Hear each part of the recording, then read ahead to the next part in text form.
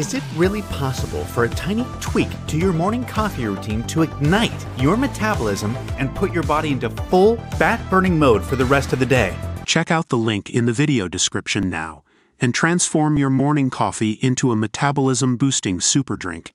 Details of missing British teenager Jay Slater's trek across the mountains in Tenerife to get back to his hotel have been revealed as questions grow over what has happened to him.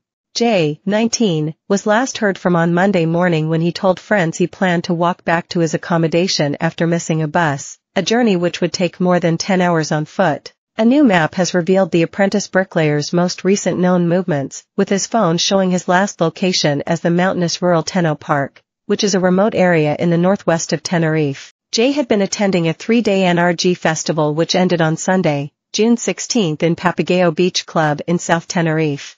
A friend of the teenager, who had gone to the festival with him, said Jay had gone to stay with people he met after a night out. The friend, Lucy May, received a phone call from Jay at around 8 a.m. on Monday morning, saying he'd missed his bus and was trying to walk back, but was lost, needed a drink and only had 1% battery on his phone. The phone call then cut off. The teenager's phone died at around 8:50 a.m., with his last known location registered in the remote rural de Tenno Park, more than 10 miles from the popular resort Guia de Sora. Jay was reported missing at around 9 a.m. the same morning and police launched a mountain rescue. His worried family have flown out to the Canary Island to lead a desperate search for their young relative. Jay's mother Debbie Duncan has revealed her fears her son was taken against his will as the search for him continues. Mountain rescue crews and sniffer dogs had been searching the mountainous area of northwest Tenerife for the 19-year-old up until this afternoon. But suddenly police focus shifted to the tourist hotspots of Los Cristianos and Playa de las Americas in South Tenerife, after a false sighting of him getting out of a taxi. It later emerged the report was false and police, having wasted precious time in the blistering 27°C heat, were forced to move attention back to their original site. Jay's last sighting was on Sunday night at the NRG Music Festival.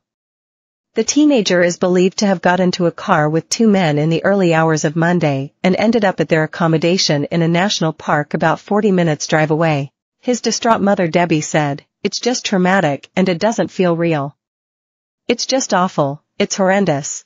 I think he's been taken against his will with what's been said, but it's in the hands of the police. He's just a great person who everyone wanted to be with. He's good looking, he's a popular boy." Earlier, a spokesman for the Civil Guard confirmed the search operation has moved to the south of the island in Los Cristianos and Playa de las Americas. While a spokesman did not offer any more detail, it was added, "It's obviously down to information that's been received as the investigation has progressed. As things stand at the moment, the search in the mountainous area near Masca in the north has been halted." But it was later ruled out as a false sighting by a well-meaning member of the public.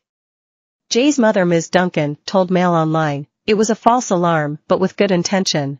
Someone thought they had seen him get into a car with two other guys, but it was wrong. The search is still focusing on the north, where he was last seen. We still don't have any updates and need people to keep looking."